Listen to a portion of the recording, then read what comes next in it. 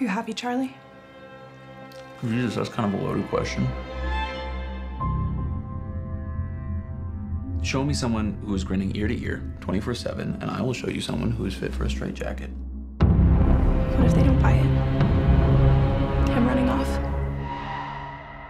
We're almost free, Molly. And we can see the light at the end of the tunnel. Don't ruin it by talking about a collapse. If this is the start of your relationship, where do you go from here?